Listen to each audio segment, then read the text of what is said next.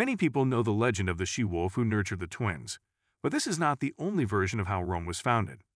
There are myths in which a divine phallus is responsible for the birth of the famous twins, and there are those where Romulus and Remus did not exist, and the glory for the founding of the city entrusted to a woman. But come on, now you will hear it all for yourselves. Version 1. Classic. Once upon a time there lived a Trojan prince Aeneas, son of the goddess Venus. He was doing well until his mother won the oldest beauty contest in history, and by directly bribing the judge.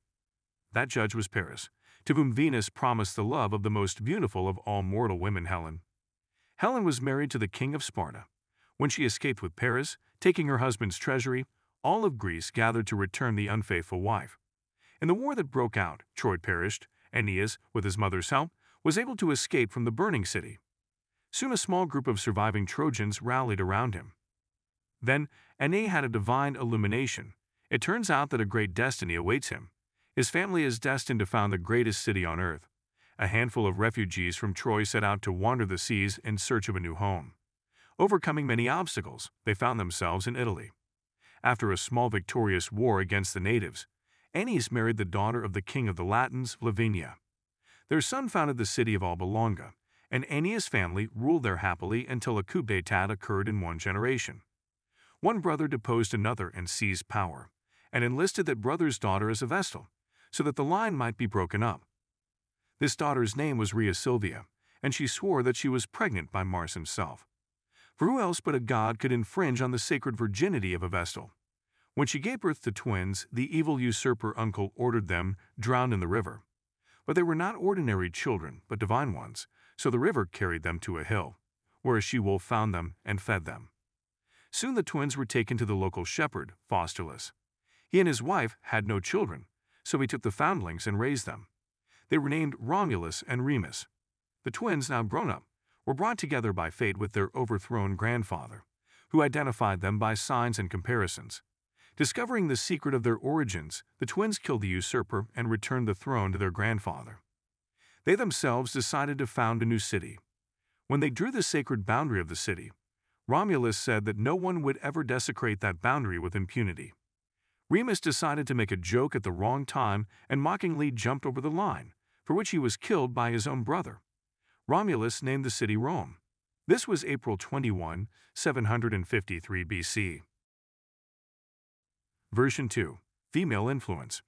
After the destruction of Troy, the remnants of the Trojans wandered around the world on ships for a long time.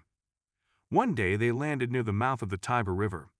The women by then were tired of wandering the seas, and they wanted to stop. Among them was a certain Roma, apparently in a position of authority. She came up with an ingenious plan to set fire to the ships, and then the men would have no choice but to stay here.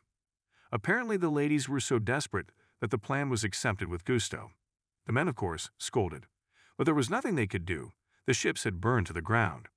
They began to investigate the area, and it turned out that the land here was fertile, the neighbors were intellectuals, the climate was perfect, just like heaven on earth.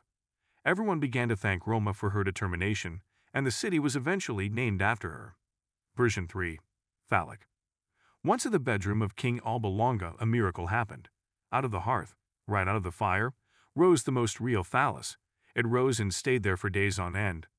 The soothsayers all agreed that it wasn't just standing there, but that he was waiting for a worthy woman to give birth to someone obviously great. The king realized everything and called one of his daughters with orders to conceive urgently from this vision. The daughter, of course, was horrified, and in her place she secretly sent her maid on this honorable mission. The king, learning of this deception, was furious and wanted to execute both of them. But then the goddess Vesta appeared in his dream and forbade their execution. So the girls survived, and soon the maid gave birth to twins. It was Romulus and Remus, who gave the king no rest, so he had them killed. But the killer had a conscience and left the children on the riverbank instead of killing them. Then, as in a Disney cartoon, birds began to arrive and bring them food in their beaks, and the she-wolf fed them with her milk. That's how the children survived until a shepherd found them. He rescued and raised them, and the adult twins then attacked the king and killed him for revenge, and later founded the city of Rome.